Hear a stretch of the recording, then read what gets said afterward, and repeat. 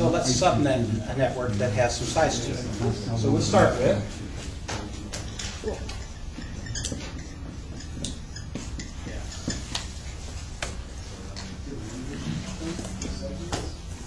with our typical 192.168.10.0/24.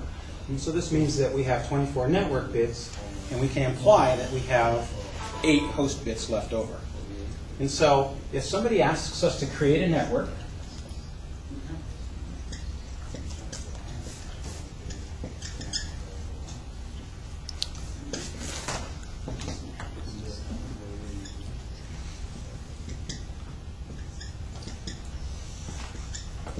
and so on, then we have to determine how we're going to use what we have to fulfill these requests. If all we had was this network space, there's no way that we could complete most of this. For example, we could do 16 and 2, but we don't have enough space in our network, in our addressing width, to accommodate 1,000, 500, or 600. And so we would have to ask, can I just continue on until I fulfill the request? So we'll assume the answer is yes, that we can use whatever's needed to fulfill the request of 1,000 and so on. And so again, we start with our largest requirement, which is 1,000 hosts. And next we have to determine how many host bits are required to fulfill that request. And so using our binary, we could say that 2 raised to the 10th power is 1,024. That gives us 1,024 total addresses, 1,022 usable addresses. But that means that we're going to need to accommodate for 10 host bits. 10 host bits. So now we're going to have to change our subnet mask and use variable length subnet masking throughout all of this to accommodate these requests. And so let's figure that out. If we need 10 host bits, that means that we're going to start with 192.168.10.0 through.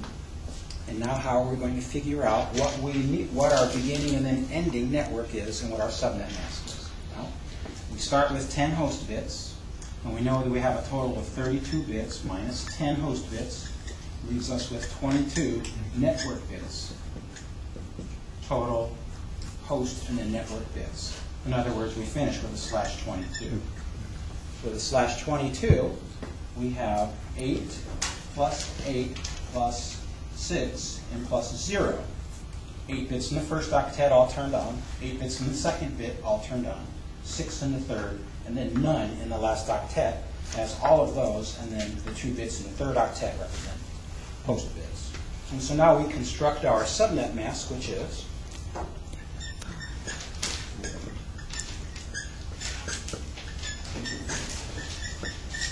255.255.252.0.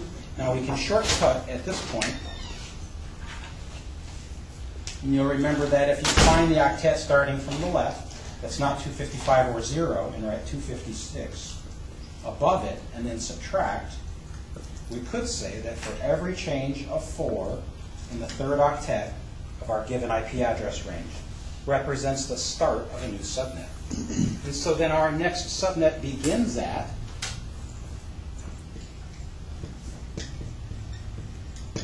and we said it's every change of 4 in the third octet, so 14.0, the start of our next subnet, which means that the end is 192.168.13.255. And so if we were to use a /22 for that network, then all of this range would be used to fulfill the request for 1,000 hosts. And then continuing on, so I'll erase some of this.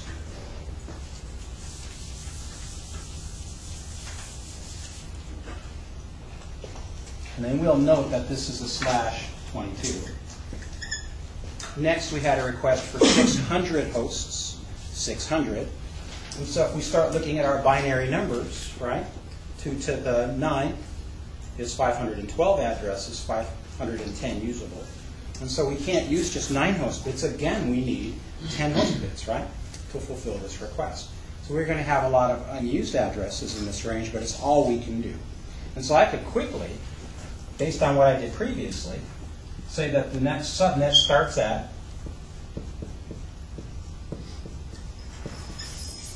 and therefore this subnet runs through 192.168.17.255, and this also is a /22.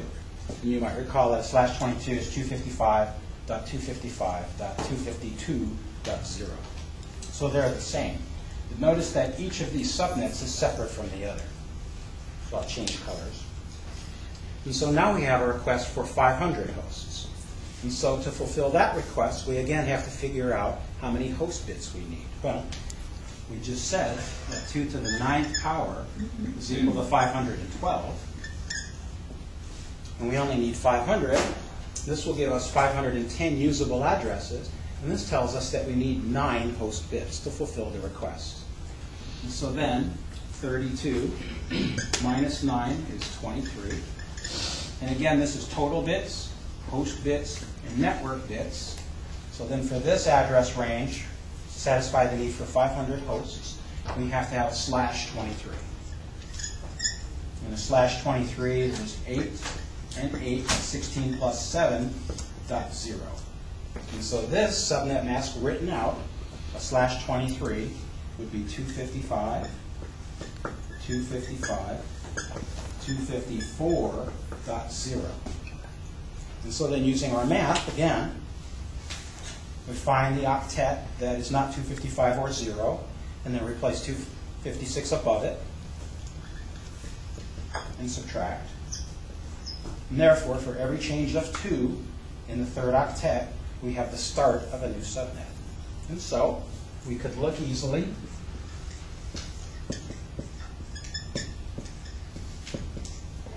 at 20.0 as the start of our next subnet.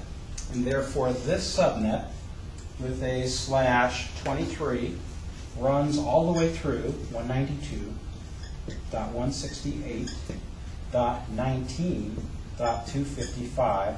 And now that's a /23.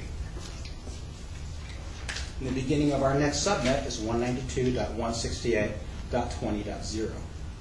And so looking at our list, we have a request for 16 addresses. This one's tricky.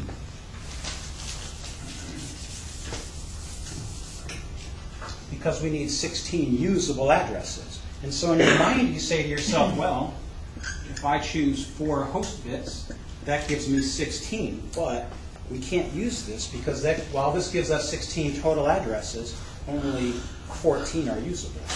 And so therefore, we can't use 2 to the 4th power. We have to use 2 to the 5th power. That gives us 32 total addresses, whereas 30 are usable. And so with 5 host bits, 32 minus 5 is equal to 27. So that makes it a /27. A /27 is 8.8.8.3, right? 8 bits, 8 bits, 8 bits plus 3 bits. And we don't need to write that out, all of it. We can say it's 255.255.255.224. And so, with this in mind, in this last octet, we can do our math again and write 256 above that number and subtract. And we get, as we expected, 32. So, for every change of 32 in the last octet and the 4th octet, that represents, or we have, the start of a new subnet. And so, that means that our next subnet is going to start at 192.168.20.32. And the previous subnet runs all the way through 192.168.20.31. And again, this is a /27. Lastly, we had a request for a point-to-point connection for our routers. And so, since we only have 2 addresses needed, we know we need a total of 4. So we have to have a network and a broadcast address. So let's erase.